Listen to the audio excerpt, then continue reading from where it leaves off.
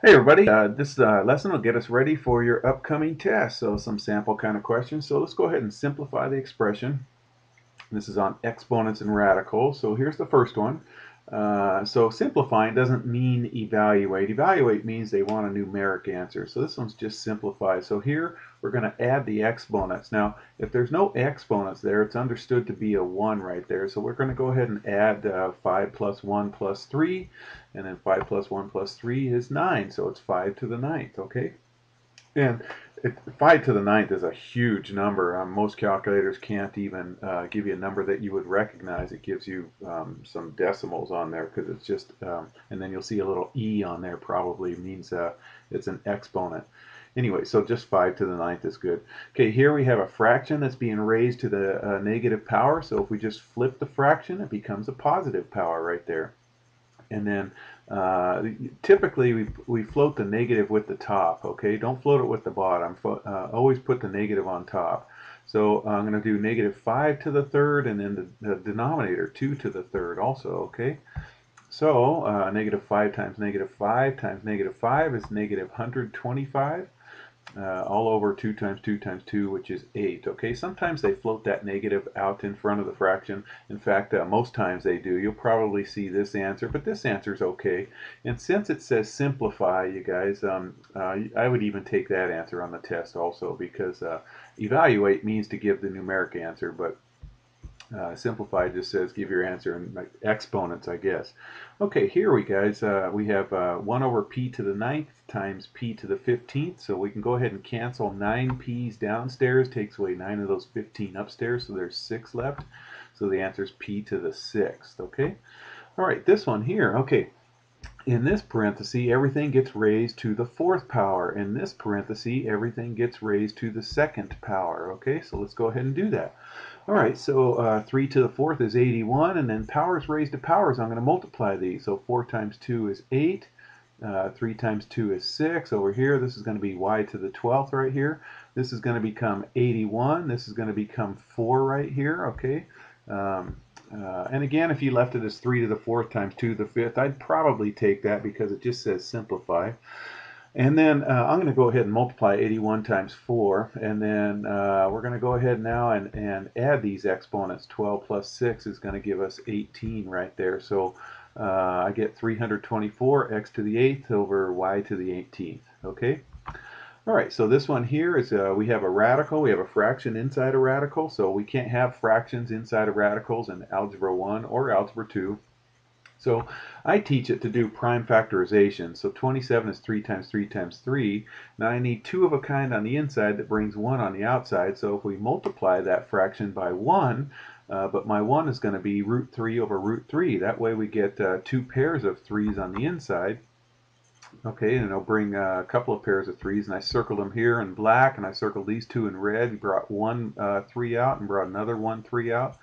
So up on top, 5 times 3 is 15, so it's root 15 all over 3 times 3, which is 9. Root 15 over 9 is the answer. Okay, you can have radicals on top, but you can't have them in the bottom.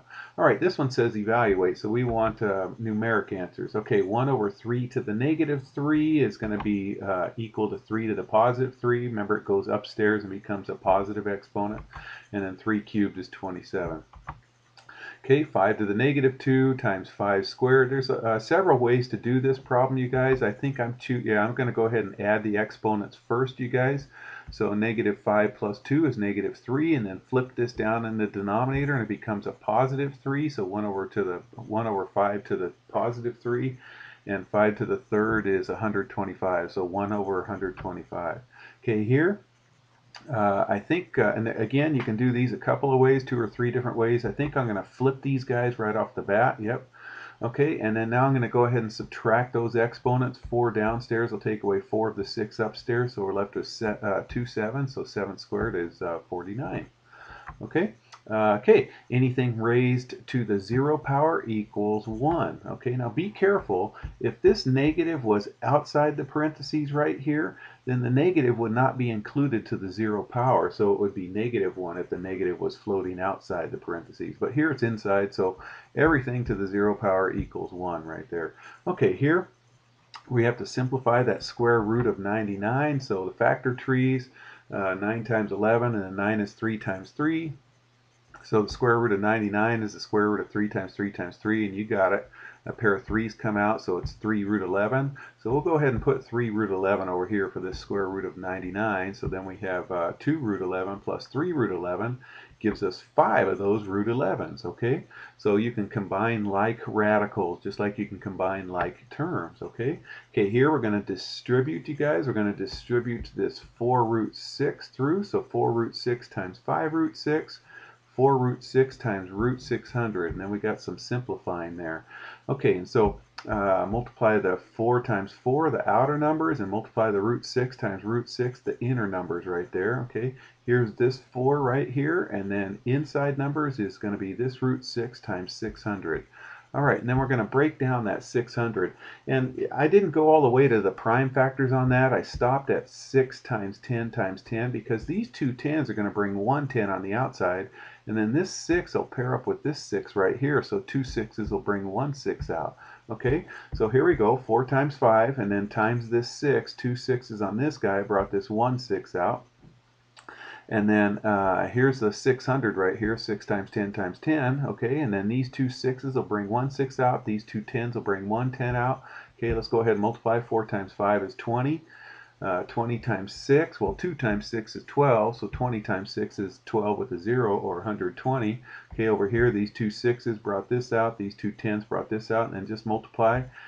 4 times 6 is 24, 24 times 10 is 240, so 120 minus 240 is negative 120. All right, how about this one here? Okay, real common algebra error is kids want to square this and think they're done. When you have a binomial squared, you got to write that twice, and then we got to FOIL that out. So here we go. We're going to FOIL that out. First times first, outer times outer. Here's the first term times the first term. That's this over here. Here's the outer term times the outer term. That's this guy right here. The inner times the inner, that's this guy right here. And then finally, the last term in this one times the last term in this one right here. Where is that one? I don't have that right there. That should be this one right here. So did I do that right? Yeah, I'm sorry. This guy should go right there. Okay, so sorry, that's a little bit off right there. But this is correct down here. Okay, so we're going to multiply 3 times 3. And then root 2 times root 2, the inners go together. Here I have a positive times a negative, so that's a negative. Here I have a negative times a positive, so that's a negative. And then here I have a negative times a negative, that's a positive right there. Okay, and put all the outers together and the inners together. Here a couple of 2's brings one 2 out, so 3 times 3 times 2, which is 9 times 2, which is 18.